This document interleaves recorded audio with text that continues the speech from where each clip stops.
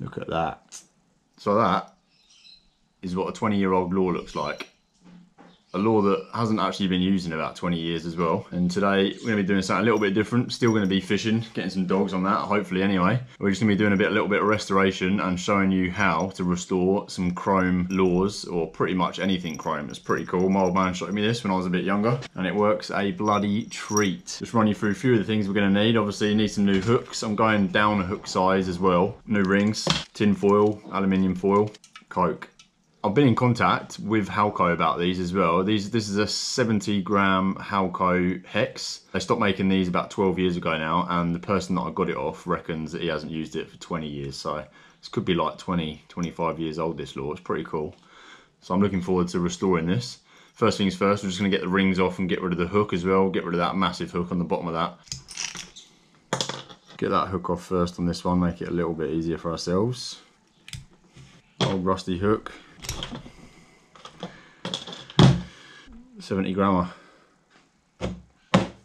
Next up, all you need, just some foil, Coke.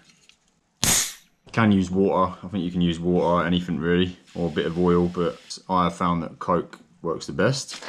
With the foil, scrunch it up, and because the foil is a lighter material than the lure, or any chrome really, you can do this on chrome parts of your car as well, it will just shine it back up.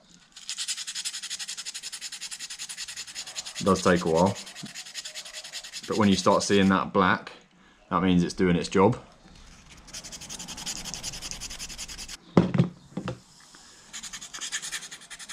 And you're seeing all the places where it starts getting the salt off of it. That's where it turns black. Just got to work it in as well, keeping it scrunched up. Just change it out every now and then. When it starts getting compact like that, you haven't really got much left on it. This could possibly be as old as I am. Huge difference in it already.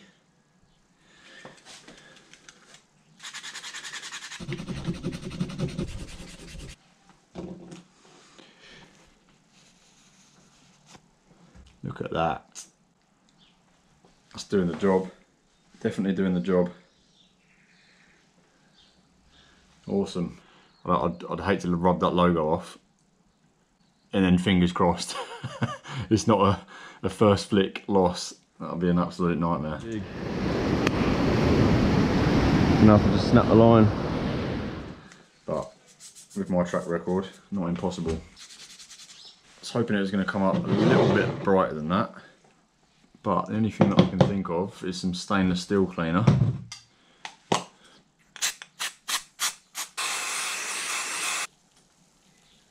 Give that a bit of a buff. I reckon that's just about as good as we're going to get that. Halco 70 grammer. Let's get some rings on it. Alright, that was difficult. That was very difficult. Hooks going on this one.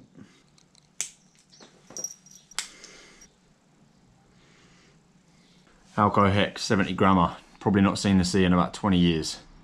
Let's get down the beach and catch some bait. Yes. If you recognise it, this is the old lure that I've restored. It's been in the tackle box for ages now, so it's actually gone a little bit rusty again. But we're going to do some jigging. Do some shore jigging. Nice heavy metal, so get some good casting distance on it. Just make sure we've got our feet in a good position. Absolutely bomb that out there.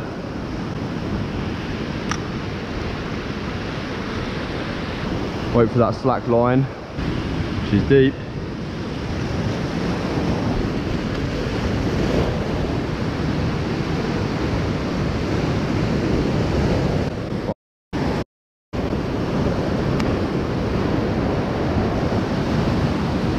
That's annoying.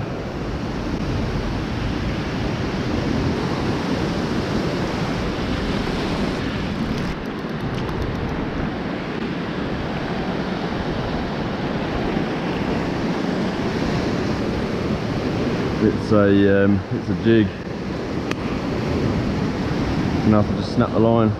And that was that, guys. That lure honestly didn't get used up until that point. That's about 6 months later. That lure just sat in my tackle box getting unused. I changed out some assist hooks. Had a couple of casts and then bang, lost that lure. I'm absolutely gutted because that lure was probably as old as I am.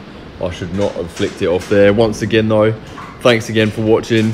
Massive shout out to everyone that's watched to the end. Don't forget to like the vid. If you're new to the channel, subscribe. Leave me a comment of what you thought, and I will see you in the next one.